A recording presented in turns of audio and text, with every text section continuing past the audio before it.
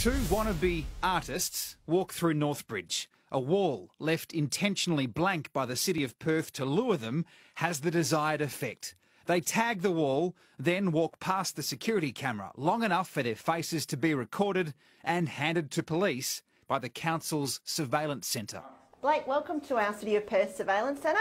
This centre is so important, we're asked not to reveal its new location to keep it safe. It's the headquarters of Perth's Eyes on the Street. More than 300 cameras are watched from here. We work really closely with the police, and we have police officers that are here with us, and we collaborate on a number of issues, from graffiti to damage to antisocial behaviour. They work quietly but see plenty. From crime to accidents, like this one on the corner of Fitzgerald and James Streets in Northbridge, where a car hits a taxi at the lights. If you're a long way from a camera, you can still be seen by a high-definition lens like this one at Elizabeth Quay.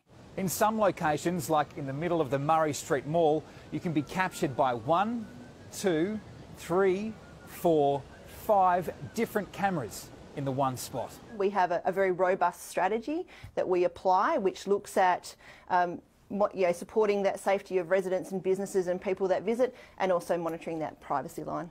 13 people work in the surveillance centre. Di Williams has been here since it opened in '91. I bet you've seen a few interesting things in your time. Definitely. But I can't tell you. Blake Johnson, 7 News.